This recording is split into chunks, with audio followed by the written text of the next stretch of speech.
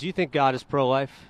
I think that it's in God's order, and He is definitely pro-life. Yeah. Yes, What would you say to a woman who says, hey, it's my body, don't tell me what to do with my body, this is kind of ridiculous, your religion doesn't mean anything to me, it's a bunch of fairy tales, it's probably made up by a bunch of men 2,000 years ago, don't use that bullshit to tell me what I can do with my body? What would you tell those women?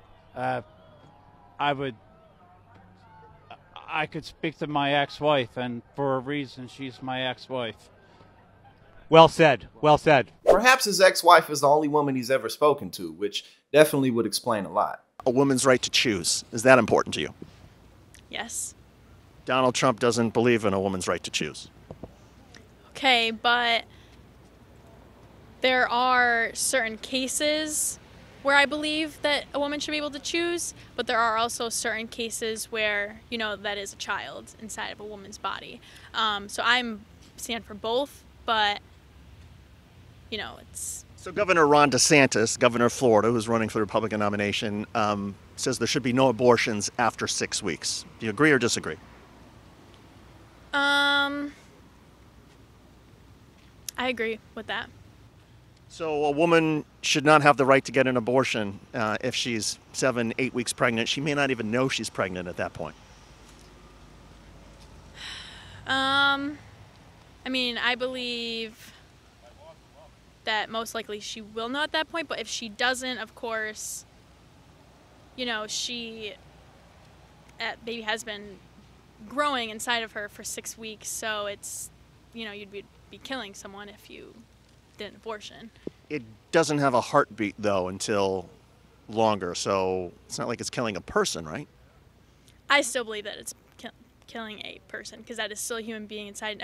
No, it doesn't matter if they have a heartbeat or anything, there's still fetus growing inside of someone, and that mom is still going through many symptoms and, you know, her trimester symptoms to, you know, carry that baby, whether they have a heartbeat or not.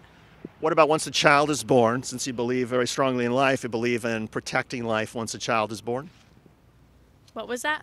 Once a child is born, should our society, should our government do more to protect kids after they're born? Or should a child or a baby be totally on its own with their family and no government help?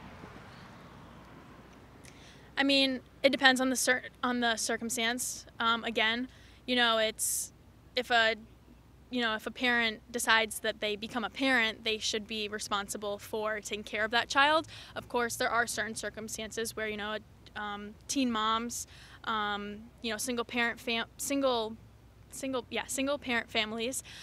who, you know, I believe that they could use some assistance, but for the most part, you know, it's like they're choosing to become parents, and they should. But it's not the child's fault if they're born to a parent who can't take care of that child or can't feed that child. It's not the child's fault, right? So shouldn't our government at that point step in and try to help? Yes and no. It always blows me away how much mental gymnastics Trump supporters have to do to fit in with MAGA. You know, just like Republican politicians who are always worried that Trump's watching. Maybe his base feels the same way. Maybe they feel like Trump is always watching and he just might come to get you. We have Jamie Raskin in there accusing us of worshiping Trump, worshiping as a convicted felon. He is a convicted felon. Well, yeah, so is George Floyd. And everybody, and you all too, the media worship George Floyd. Democrats worship George Floyd. There were riots burning down the country over George Floyd, and Raskin is in there saying we worship him. Excuse me, let me correct you, and this is really important. I don't worship, I worship God. God.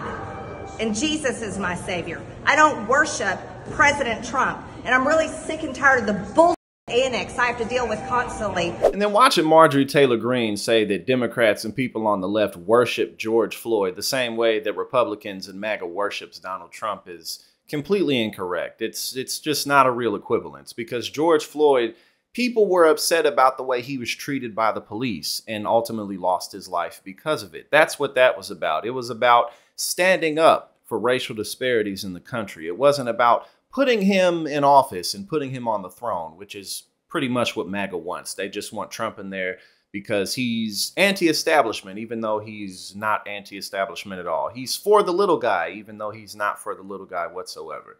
It's a cult through and through, and we know this.